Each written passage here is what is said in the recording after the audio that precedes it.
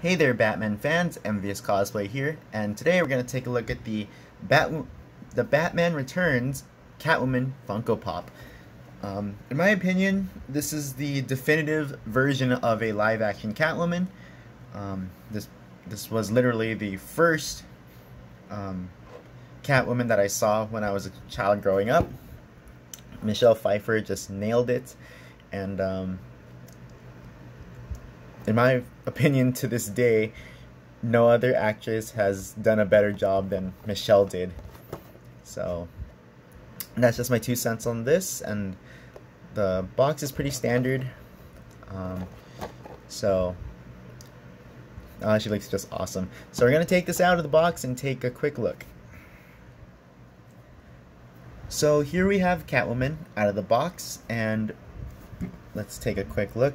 I'm really liking how the stitching on the latex vinyl suit is, it's not really latex vinyl, but it's a really, well, that's what the suit was made out of, but the stitching is all sculpted, none of it is just painted on, as well as she's got the razor claws that she added to the costume here, and a nice silver.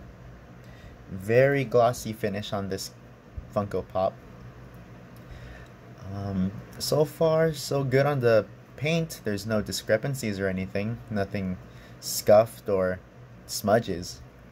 It's really good how pretty much all the stitching on the suit, there's no bleeding from any of the paint going anywhere else.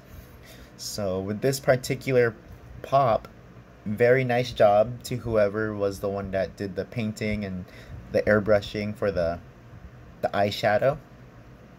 So this is a very clean pop. I am really happy with this one. Okay, so she could pretty much stand on her own, but because the fact the pop, she is wearing heels, I will most likely be using the stand because there's not much surface area, and she kind of does have some of the whip to support her. However, I'm just gonna keep the pop on the included display base just for safety reasons. Alrighty, so that's pretty much that on the Batman Returns Catwoman, the Michelle Pfeiffer portrayal version of Catwoman. This is most likely going to be the only Funko Pop of Catwoman that will be in my DC Pop collection, since this is pretty much the one that I've been waiting for. And then besides that would be the Arkham City Catwoman, but I'm not even sure if they made that. Let me know in the comments down below if Funko has made a Arkham video game version of Catwoman. So let me know in the comments below. If there is, I'm going to track that one down and do a review of that. If not, then we'll just have to wait and see. So again, if you do like this video, be sure to comment, like, and subscribe, and hit that notification bell, and then you'll be alerted whenever I do make a new review. Alright, this has been MVious Cosplay, and I'll see you all at the next review.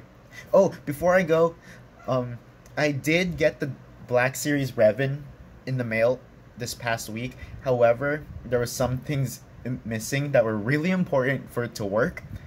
It was the battery pack, so I had to return it and get an exchange, and it's coming in, so I just gotta wait. Alright guys, I will see you all at the next review.